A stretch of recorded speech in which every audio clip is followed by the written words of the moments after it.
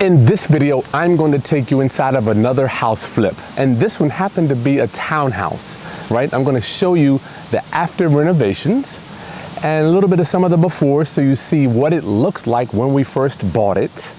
And further, I'm going to take you to the office and you'll see some of the numbers. Matter of fact, all of the numbers, purchase price, how we found it, how we financed it, the renovation costs, all that stuff right now. And I want you to meet my friend Tamika. She's a realtor. She's going to give us her take on the property as well. Thank you, Tamika. Yes, thanks for having me, Chris. Yep. Absolutely. Let's do it.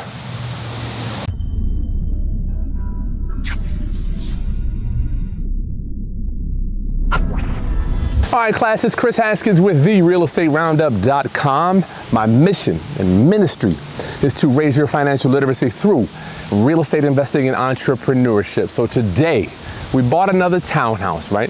I love townhouses. I don't know why people hate them. But I will tell you there are some ups and downs that we have to deal with. So we bought it, we fixed it all up, and we're getting ready to sell it. I'm going to take you inside. But the week before we start to list it, this is what happens. A fire next door.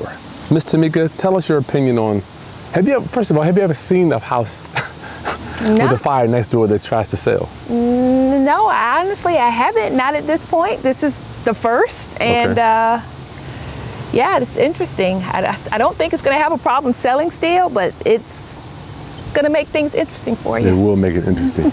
So let me go ahead and show you inside of that. I'm gonna cut, because I walked through that a second ago. Take a look at what happened in there. Let me tell you about how you gotta have luck, huh? So I'm buying that house. We're selling that house next door, right? Our next door neighbor's house catches on fire. This is why you gotta be careful when you buy townhouses. My next door neighbor, okay, that is new sheathing. The house next door catches fire. Now, how would you like to see this when you pulling up to buy the house? Hey Taylor, hold that for a second. When you pull up to buy the house, this is what you see. And I'm right there, I'm next door. We're gonna go inside there, I'll show you. Oh man, just the luck of the draw in real estate. Is this not nasty or what? It's the smell that kills you. Oh damn! They took out the whole. Yeah, the whole ceiling fell in. What? Come on over to the channel. I'll get you this later. Damn, this is a bad one. Got it? So you can see all the debris down here. You saw inside. The guy was here. He said he says what he thought was somebody put some hot coals into a trash can and they went up the wall, and it's terrible. You can see the siding got melted, which he says he sees that all the time.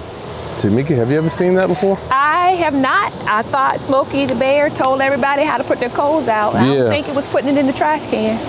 So when the person comes to buy this one, this is what they'll see when they show up. Hopefully it won't be a problem. We shall see. Thank you for Tamika and my daughter working with me today. Yes. Thanks, Taylor. Oh, darn. Oh my God. It's just a bug, it ain't gonna kill you. Feels better in here. Whew. AC works great. Yeah, it does, we're good here. All right, so Taylor, give them a shot from over there as we walk in. So you come into this property, you go right into the great, Tamika, is this considered a great room or what is this? I would consider this the family room or living room / eat-in kitchen. Family room / eat-in kitchen. So we have new LVP, which I do not like. What do you think about what is it? Luxury vinyl plank? Yes. Do you like it, hate it, love it? It's the thing right now. A lot of people like it. I like it. You do like it? Yeah. Okay.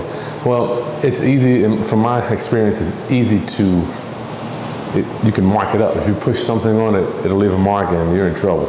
Yeah, it's very forgiving. It is forgiving, you're right. You won't see the mark that bad. So we got, Ron always uses agreeable gray, as usual. So we got a new kitchen, and we'll flash the before of the living room, eat-in kitchen.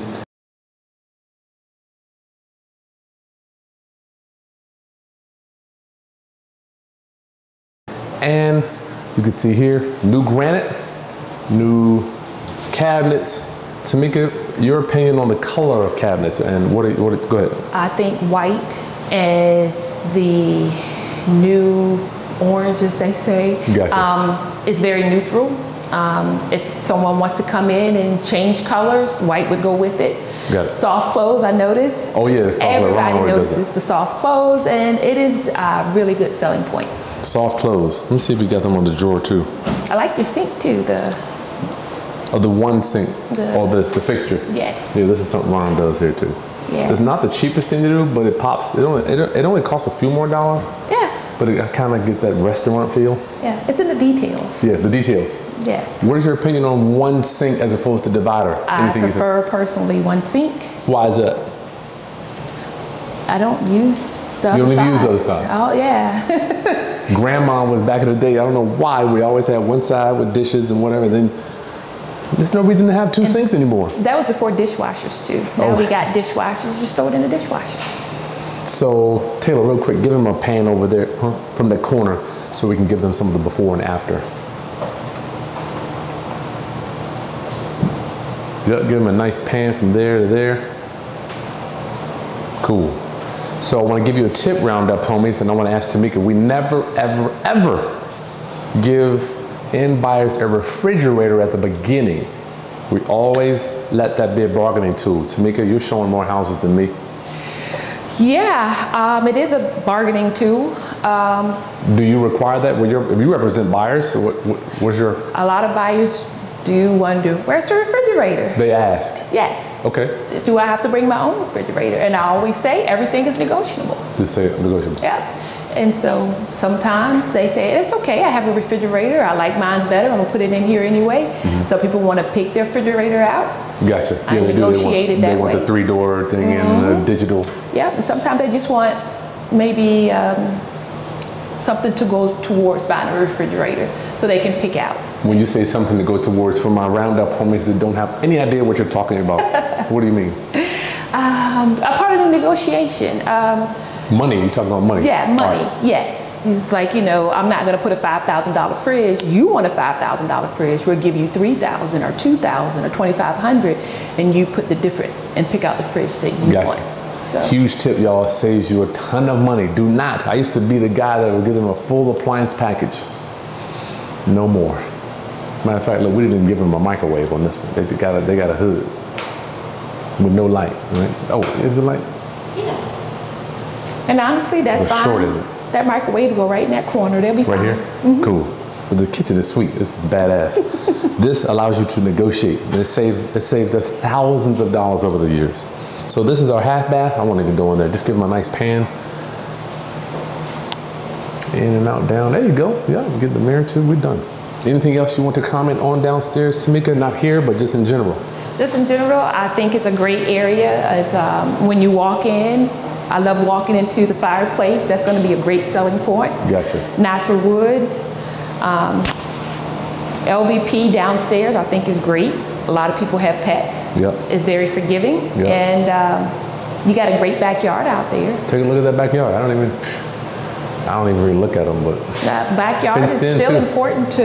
This would be more of a first-time home buyer. Oh, yeah. So they're going to have kids, and they're going to want a yard for them to play in. So that's important. Fenced in is always a plus. You can put your dog out there, your pet, and don't got to worry about them. Absolutely.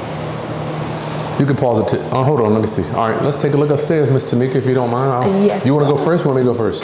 You go first. So round up. Let's cut to the office real quick before we go upstairs, and let's go over the numbers together. So if you're taking in what we're putting out today, make sure you take a second. Hit that subscribe button, round up homies. Like this content and share with anybody else you think that needs to understand how does this real estate investing thing work? How does it all put together? I wonder, how do we make, what purchase price? How do we know what to offer? How do we know what it's worth? What's the reno? Now we're gonna go over all the numbers right now, okay? So on this property flip, the ARV was $225,000, right? And don't forget, I do not get involved with the sales price. The ARV is the after repaired value. That's what we can sell it for. You see, I'm a high I on the disc analysis, so I don't get involved. I let Ron deal with all the sales prices because I give away too much value. I'm always too low. So I'm the money guy. I'm the one that goes out and finds the money for these deals. The purchase price was $130,000. And how do we get to purchase price? AKA the MAO, the maximum allowable offer. That's going to be ARV, which is this number here, times 0.7 minus your reno, right? Generally speaking, this is kind of where hard money lenders and traditional lenders, the money people, this is the equation they use for properties between 100, 200, 250, 300,000. So purchase price 130,000 and purchase price equals maximum allowable offer. They're interchangeable, right? Our reno was 22,000. That's going to be new kitchen. We reglazed that bathroom. As you'll see in a minute, we're going to the other bathroom upstairs. We renovated the full bathroom downstairs, new flooring, new paint, carpet, all that stuff, added up to 22,000. Now, holding costs, which is something a lot of investors miss. You cannot miss this. This is the stuff that sinks people. Holding costs and cost to sell. So holding costs, taxes, insurance, utilities, interest on the money, you got to pay when you're borrowing money, right? So luckily we don't have to borrow all the money to do our deals now. But when you're starting out and you're coming up through the ranks, you got to calculate interest on the money because you're borrowing it all, right? So we paid roughly $5,000. We're paying $5,000 because we haven't even sold this one yet. And the cost to sell on this one, generally speaking, for most investors, you got to pay 6% realtor fees and closing costs. Cost about $1,000, $1,500, $2,000 just to sell the property, right? Luckily, we're in a good market now. We don't have to pay the buyer's closing costs. We just have to pay ours. So if you have 6% realtor fees and you got closing costs to sell it, it's going to be $15K, right? Because that's 6% and plus just $2,000 to sell it. But we use something called a flat fee broker, flat fee agent. We pay her $500, so that slashes our cost to sell almost in half. So we pay $8,000 to sell this thing, right? So our profit is going to be approximately $60,000. Now notice I always say, oh Lord, approximate. This could swing usually minus, right? It very rarely swings positive, but roughly $60,000. You see, you get into real estate, everything is 5, 10, 15, 20. Nothing's down to the dollar because you just can't calculate this stuff. You don't know which way the market is going to go, and you don't know what the fees are going to add up to at the very end. So this is all the numbers here. And how do we find this deal, y'all? I'm here to tell you. I have a geek squad that we do SEO, pay-per-click, Facebook ads, all that stuff. And if you're interested in that, I put a link to my personal marketing team. You cannot use them in the Hampton Roads area because that's going to drive our dollars up. But how do we find these deals? Well, I'm here to tell you. My mentor says, Chris, if you can find a spouse online, you can find a house online, right? So you can get to my geek squad in the video description below if you need help with getting those leads in. All right, let's take a look upstairs. All right, so the first thing you notice here is the flooring. I don't even know what color it is. We got new carpet here throughout. Tamika, what are you seeing? New carpet in the bedrooms. I still like it. When I get out of the bed, I don't want to hit the cold floor. Gotcha. No one does. Yeah. I wonder why we don't have carpet. Like this, not rugs. Well, we have hardwood.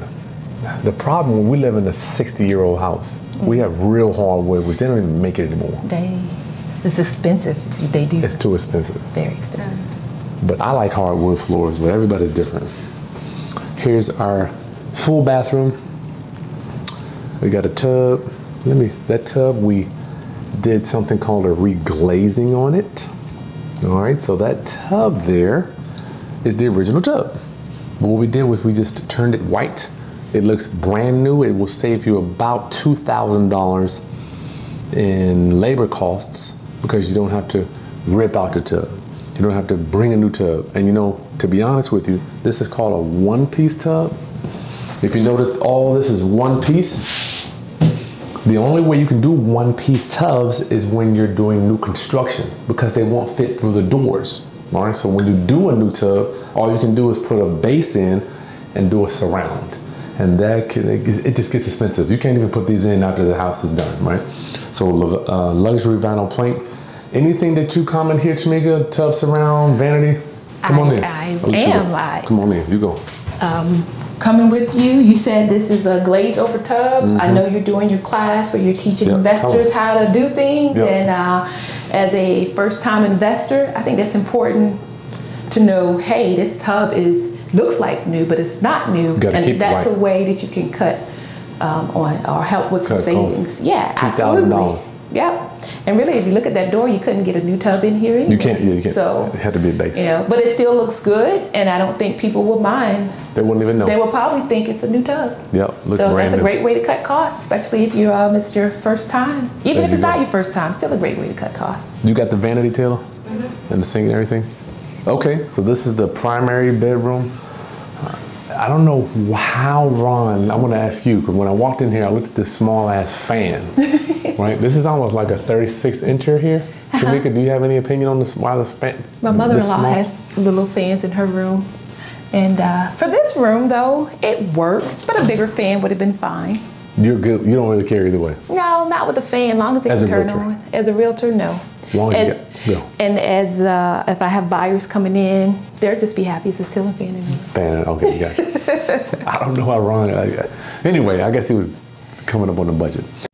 I have a question. So I noticed that there's no lights in the other. I noticed there's no lights in the other bedrooms. Except for this one, and I don't remember the reason, but you said to not put lights in the bedrooms, and this one has a light and a fan. All right. When you say a light in the ceiling?